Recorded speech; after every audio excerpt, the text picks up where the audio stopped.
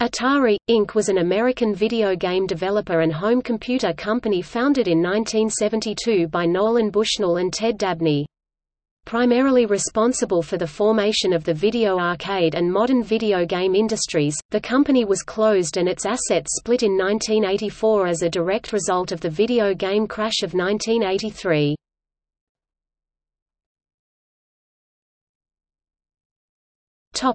Origins. In 1966, Nolan Bushnell saw spacewar, for the first time at the University of Utah. By 1968, Bushnell had become an employee of Ampex in San Francisco, and worked alongside Ted Dabney. The two found they had shared interests, including the game Go. Bushnell shared with Dabney his gaming pizza parlor idea, and had taken him to the computer lab at Stanford Artificial Intelligence Laboratory to see the games on those systems. They jointly developed the concept of using a standalone computer system with a monitor and attaching a coin slot to it to play games on. Bushnell and Dabney worked with Nutting Associates to manufacture their product. Dabney developed a method of using video circuitry components to mimic functions of a computer for a much cheaper cost and a smaller space. Bushnell and Dabney used this to develop a variation on spacewar, called Computer Space, where the player shot at two orbiting UFOs. Nutting helped to manufacture the fiberglass cabinet. While they were developing this, they took on duties under Nutting to repair pinball machines. Computer Space did not fare well commercially when it was placed in Nutting's customary market, bars. Nutting reported they had produced 2,300 units but only had sold 750. Feeling that the game was simply too complex for the average customer unfamiliar and unsure with the new technology, Bushnell started looking for new ideas. They decided to start a separate venture initially called the Syzygy Game Company, each putting in $250 United States dollars of their own funds to support it. They subsequently made sure that Nutting used Syzygy Engineering labels on each Computer Space game sold to reflect their work in the game. Bushnell began seeking other partners outside of Nutting, and approached pinball game manufacturer Bally Manufacturing, who indicated interest in funding future efforts in arcade games by Bushnell and Dabney if Nutting was not involved. The two quit Nutting and established offices for Syzygy in Sunnyvale, at that point not taking a salary yet since they had no products. Bally then offered them a $4,000 United States dollars a month for 6 months to design a new video game and a new pinball machine. With those funds, they hired Al Alcorn as their first design engineer. Initially wanting to start Syzygy off with a driving game, Bushnell had concerns that it might be too complicated for the young Alcorn's first game. In May 1972, Bushnell had seen a demonstration of the Magnavox Odyssey, which included a tennis game. According to Alcorn, Bushnell decided to have him produce an arcade version of the Odyssey's tennis game, which would go on to be named Pong. Bushnell had Alcorn use Dabney's video circuit concepts to help develop the game, believing it would be a first prototype, but Alcorn's success impressed both Bushnell and Dabney, leading them to believe they had a major success on hand and prepared to offer the game to Bally as part of the contract. In anticipation, Bushnell and Dabney went to incorporate the firm, but found that Syzygy, an astronomical term, already existed in California. Bushnell wrote down several words from Go, eventually choosing Atari, a term that in the context of the game means a state where a stone or group of stones is imminently in danger of being taken by one's opponent.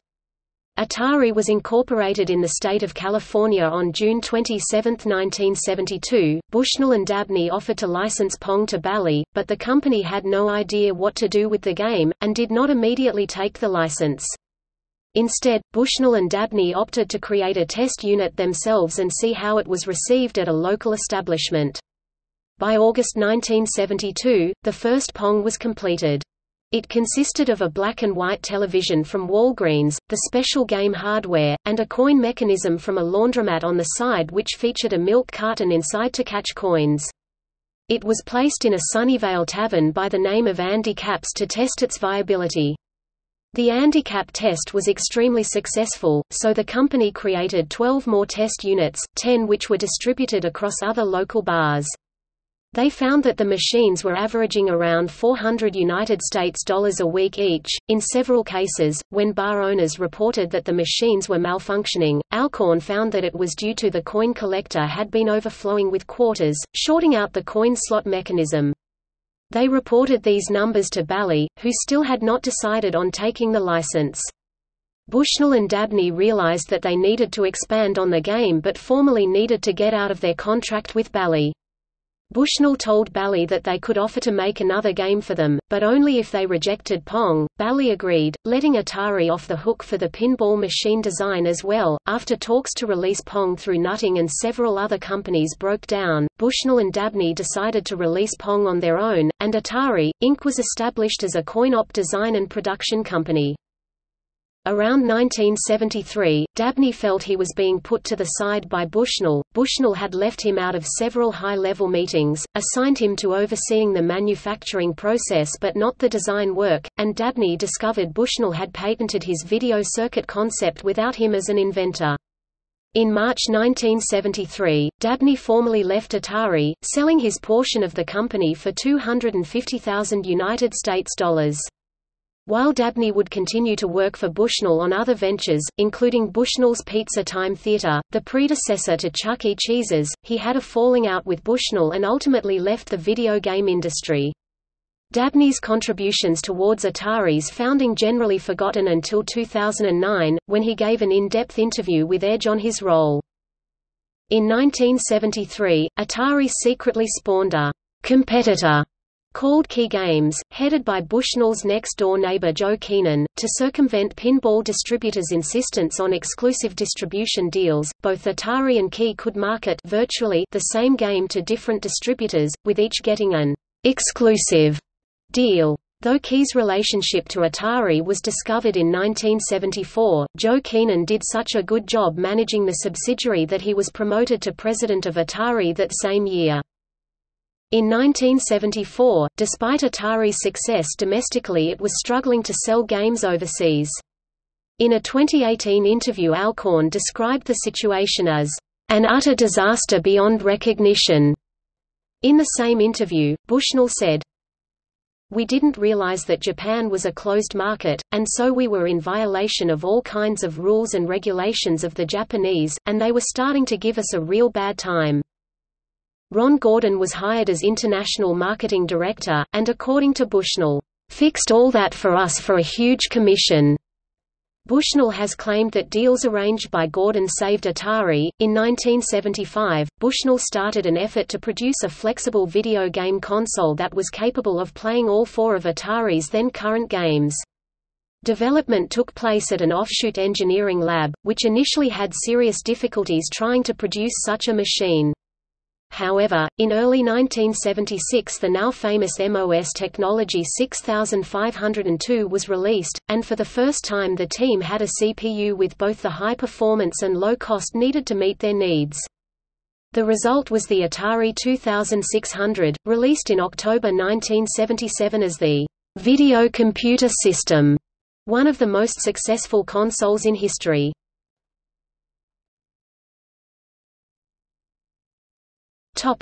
As a subsidiary of Warner Communications. Bushnell knew he had another potential hit on his hands, but bringing the machine to market would be extremely expensive. In 1976 Bushnell sold Atari to Warner Communications for $28 million, using part of the money to buy the Folgers mansion. He departed from the division in 1979. A project to design a successor to the 2600 started as soon as the system shipped. The original development team estimated the 2600 had a lifespan of about 3 years, and decided to build the most powerful machine they could given that time frame. By the middle of the effort's time frame the home computer revolution was taking off, so the new machines were adapted with the addition of a keyboard and various inputs to produce the Atari 800, and its smaller cousin, the 400. Although a variety of issues made them less attractive than the Apple II for some users, the new machines had some level of success when they finally became available in quantity in 1980. While part of Warner, Atari achieved its greatest success, selling millions of 2600s and computers. At its peak, Atari accounted for a third of Warner's annual income and was the fastest-growing company in the history of the United States at the time. Although the 2600 had garnered the lion's share of the home video game market, it experienced its first stiff competition in 1980 from Mattel's Intellivision, which featured ads touting its superior graphics capabilities relative to the 2600. Still, the 2600 remained the industry standard bearer, because of its market superiority, and because of Atari featuring, by far, the greatest variety of game titles available. However, Atari ran into problems in the early 1980s. Its home computer, video game console, and arcade divisions operated independently of one another and rarely cooperated. Having grown to exceed the arcade division's sales, the game division viewed computers as a threat, but by 1983 the computer division was losing a price war with Commodore International. The company had a poor reputation in the industry. One dealer told InfoWorld in early 1984 that, "It has totally ruined my business. Atari has ruined all the independents." A non-Atari executive stated, "There were so many screaming, shouting, threatening dialogues, it's unbelievable that any company in America could conduct itself the way Atari conducted itself. Atari used threats, intimidation and bullying. It's incredible that anything could be accomplished.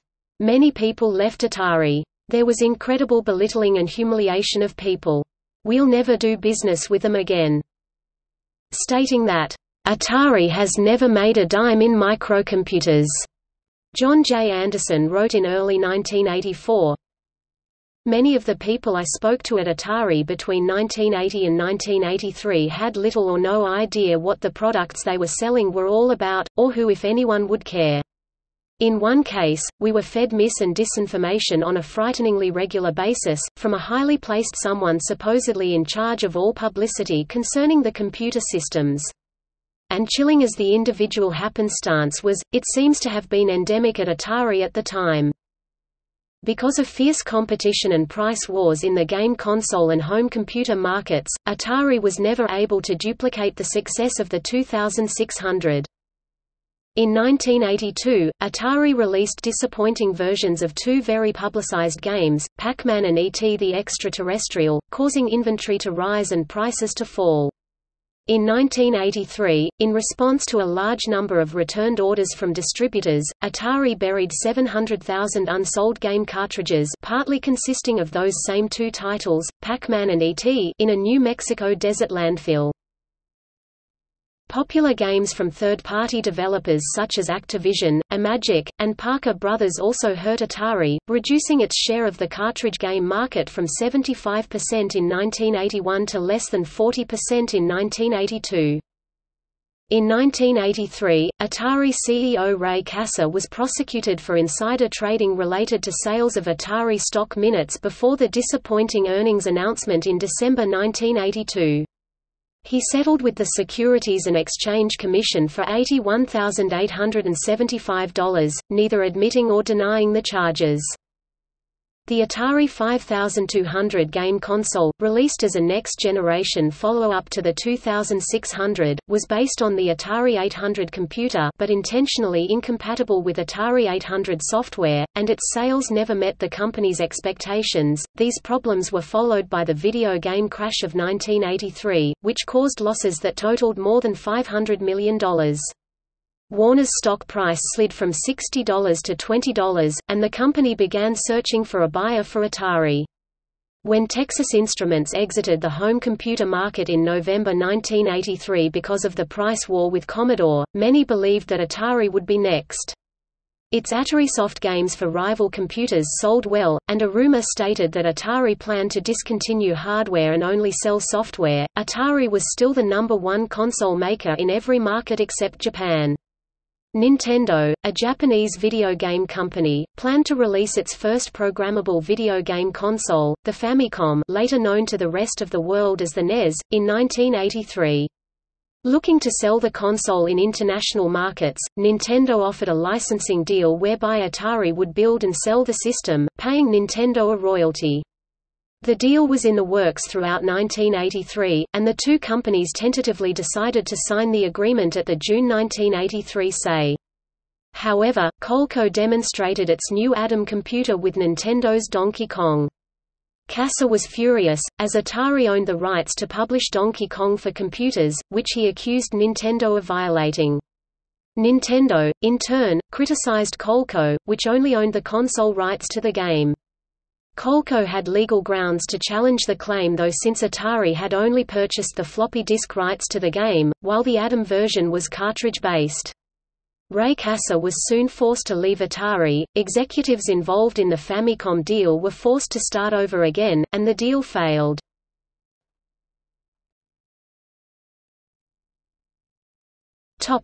Splitting of properties. James J. Morgan was appointed as Casa's replacement on Labor Day 1983. Stating, "One company can't have 7 presidents." He stated a goal of more closely integrating the company's divisions to end the fiefdoms and the politics and all the things that caused the problems. Morgan had less than a year to try to fix the company's problems before he too was gone. In July 1984, Warner sold the home computing and game console divisions of Atari to Jack Tramiel, the recently ousted founder of Commodore, under the name Atari Corporation for $240 million in stocks under the new company. Warner retained the arcade division, continuing it under the name Atari Games and eventually selling it to Namco in 1985. Warner also sold Ataritel to Mitsubishi.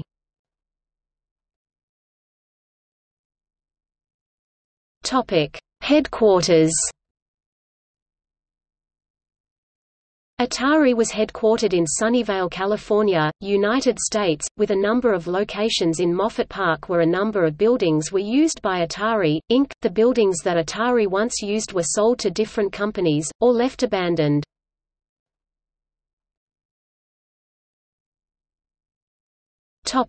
List of hardware products.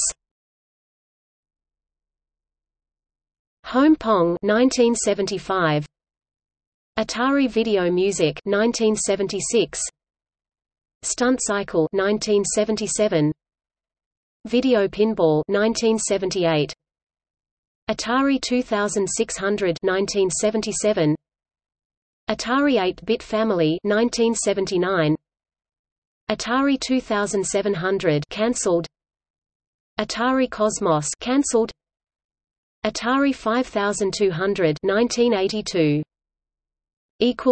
Arcade games developed by Atari, Inc.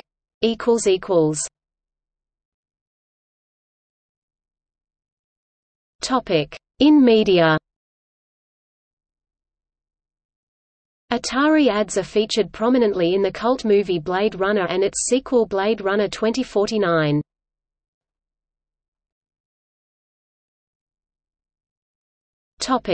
See also: